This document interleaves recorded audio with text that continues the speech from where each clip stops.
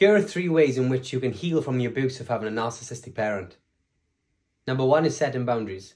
If you still have contact with a narcissistic parent, it can feel scary to set boundaries because as a child, we naturally crave love, affection, and attention from our parents. So if we get to the point where we are even considering putting boundaries in place, it's because we've already emotionally checked out. Whether our parents have done one big thing or a number of small things throughout their life, it takes us to the point of needing to put boundaries in place.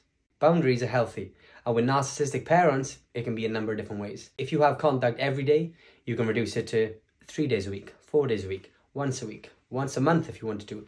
If your parents visit you once a week, you can reduce that to once a month.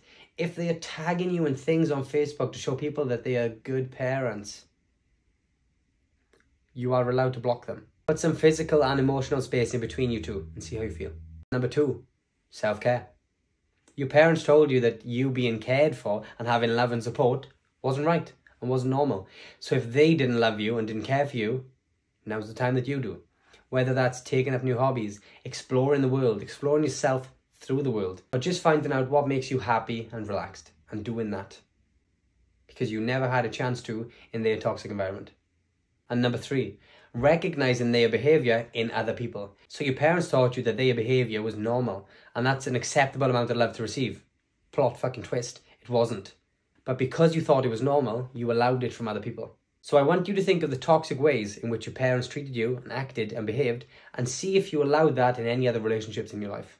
If you feel like you need further help or you need a 4th, 5th, 6th, 7th, 8th, 9th, 10th thing, I'd love to help you one-to-one. Let me know.